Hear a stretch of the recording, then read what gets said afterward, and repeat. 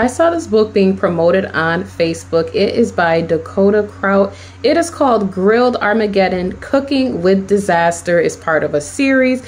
Now it says the world as we knew it is gone. Food and water are poison. Learn the new rules or die trying.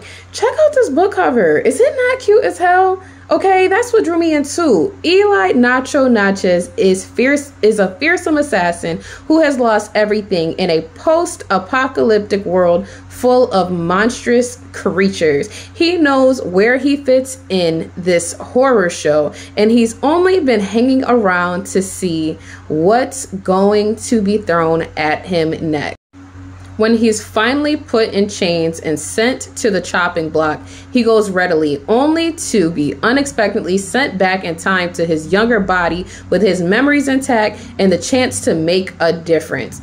But Nacho isn't interested in saving the world. He just needs to save the people that matter to him and give them a chance to survive in a world where everything but the air itself is poison.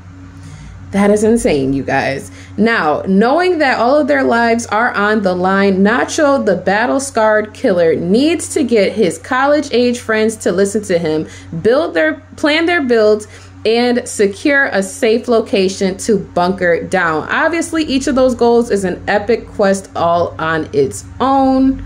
Okay?